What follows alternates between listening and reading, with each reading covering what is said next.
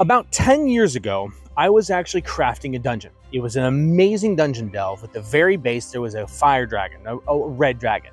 At this point in time, dragons were elemental. They weren't fire, they weren't red, they weren't white, they were fire, they were ice, they were poison. I had elemental dragons. Well, what I wasn't planning for was the players actually called out the red dragon. They put an entire plan together, and at first I was like, okay, I'm gonna have the dragon come out and he's gonna smoke them. Well, they engaged in conversation. As the conversation developed, they befriended the elemental dragon. Remember, I wasn't playing chromatic dragons as bad and metallic dragons as good. It was an elemental dragon. And they befriended the dragon, coming to his common senses, basically adhering to him and giving him things that he wanted to have in exchange for his help. This completely bypassed an entire segment of the dungeon that I had built. So remember, it's one thing to prepare, but make sure that you're flexible. I could have railroaded them and forced them to do the dungeon, but instead, I had one of the most memorable gaming experiences I had. I was prepared. I had the dragon fleshed out, but I also spent about 15 hours developing a dungeon delve that never happened. And I was willing to let that go to have something else instead. Now, what happens? What can you do by being prepared, but being flexible and not have that wasted time? Let's talk about it.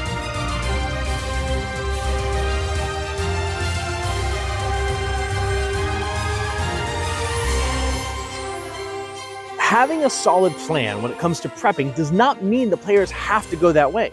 It means preparing for what could happen, the key NPCs, and the major points that you want the players to be part of. When you have high-level bullet points, it allows you to be flexible around the small things. The big key points are going to happen whether the players are involved or not. Now, when they're involved, how do they move those things? What are possible outcomes? The thing is you really have to come up with 3 directions. If the players move the needle this way, this happens. If the players move the needle this way, this happens, and allowing for that flexibility. A solid plan does not mean railroad. What it means is you understand the key principles behind what you're trying to tell story-wise with the players. Not to the players, with the players. Allowing the players' influence to affect the overall story. Not necessarily change it and setting entirely new directions, because there are forces at play that are larger than just the players. Just because the players have effect, just because their actions matter, does not mean you have to take the story and do this. If the players deviate off, tell that story.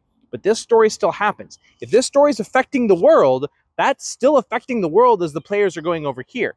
They don't have to be involved. Food for thought. When it comes to dungeon mastering, game mastering, and any TTRPG, expect the unexpected. What it really means is this. If you expect the players to go down a certain path, expect them not to. It's not going to happen. They're going to think of something else creative. When you have that in your mind, it makes it so you're not so rigid you can't deviate. Listen, I understand we can talk all the time about it. If they go down this path, it's an ogre. If they go down this path, it's also an ogre. The quantum ogre theory, that's not what I'm talking about here. I'm saying allow your players the flexibility and allow their actions to influence what happens. You don't have to reskin, you don't have to redo anything, but when you start telling the players that something's down this path and you start telegraphing and they're like, you know what? We're going to go back because we don't want to go mess with that. Okay, fine. Figure out why their motivations change, why they're not willing to deal with that to get to their end goal. Was the hook going down that way not strong enough? Expect the unexpected, and you won't ever be frustrated when your players choose to do something else. It will help you become more creative as a dungeon master. The number 1 tip when it comes to DMing, adapt your encounters. Allowing player action to affect encounters is the most impactful thing you can do as a dungeon master to make the players feel like their actions matter. When you telegraph down this path, there's an ogre. They see the footprints, they hear the breathing, they can see the destruction, and they say, you know what? We're going to send our familiar forward and actually scope it out. Allow the familiar to see it. Allow the players to have an advantage in that fight. But Richard, I set up this time with this fight and I wasn't expecting them to do that. That's okay. When the players take actions to make a fight easier, they want an easier fight. They want to see the fruition of their labor, right? Allow them. Now, you might can say, hey, you can see the camp inside of a cave, where inside the cave you can't see, but outside there's definitely a fire with a giant roasting pot, and there's an entire deer over the top of that. You can tell that something's being cooked there, and it's not by the size of a regular human. Now, they think the ogre is inside the cave. Now, it could be inside the cave. It could be doing a patrol. It could have friends. You just don't know at this moment. Remember, I'm adapting the encounter. I have the encounter set, ogre, cave, they're supposed to run into each other. Do the players go after the ogre or do they start to go around? Does the ogre then chase them off and just get it out of its territory, then retreat back? Why did it do that? Does it have a family there? None of those things I have the answer to. I put an ogre in a cave and I basically allow the players to encounter it, roll a perception check, and then everything they do flushes that encounter out.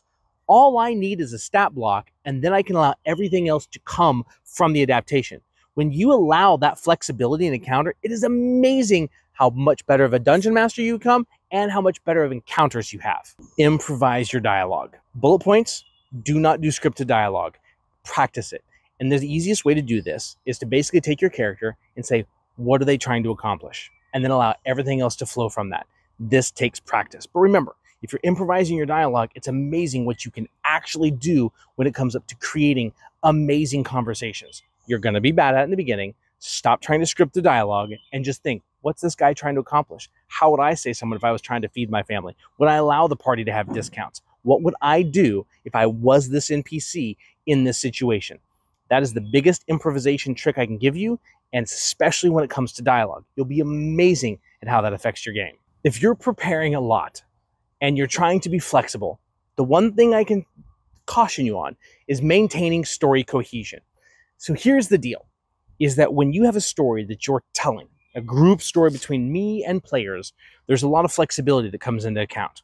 Maintaining the cohesion of that story is one of the most important things you can do, because that story that you're telling is going to have lefts, it's going to have rights, but in the end, there's a main arch, a main path that happens outside of the players.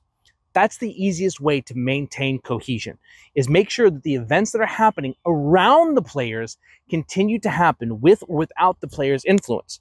If the players do influence something part of the story, make sure it stays that way. If you're going to retcon something, be transparent about it. Say, the entire time you've been doing this, this is what happened. I need to make sure everyone's okay with that. The last thing you want to do when it comes to preparing and being flexible is to retcon something without the player's input, without the player's feedback. It is the worst to feel like nothing that you've done makes any difference because you'll just change something. Let the players know and talk about it outside. Otherwise, keeping the story cohesive will make sure the players feel like their actions matter. Their characters aren't just frivolous beings inside of a world. So that kind of gives you some ideas when I'm talking about preparing and being flexible, what to do. Remember something. It's okay to prep. Prep as much as you want, but don't prepare so much that you want to force your characters in a pathway. If you prepare and your characters and your players aren't going down the story that you're preparing, we need to ask why that is. Why are the players not going after my hooks? I've done entire videos on how to pay attention to your players. If your players aren't grabbing the hooks, it means they're not interested. They may have told you, my characters want this, but then they don't get it. It's because the players aren't motivated to do that. They're trying to be their characters, they're just not succeeding. So remember, when you prepare, make sure that you're also flexible. Make sure that you allow the characters' actions to influence what's happening. Now, it doesn't mean that I can't take bits and pieces of my story and hold on to it. At the very beginning, I said that, hey, I had an entire encounter with a red dragon that I put 15 hours into and the players bypassed it completely.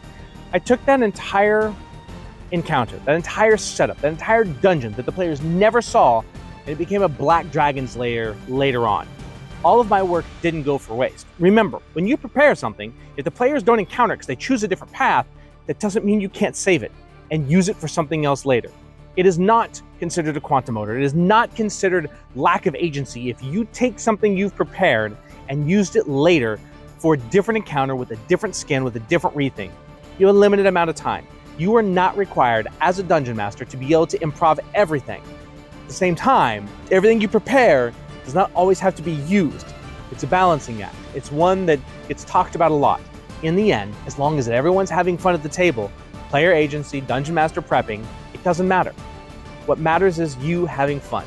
If you find these tips useful, like, comment, subscribe, tell me how you use lack of prepping or prepping to be flexible or not be flexible. And as always, guys, we will see you next time.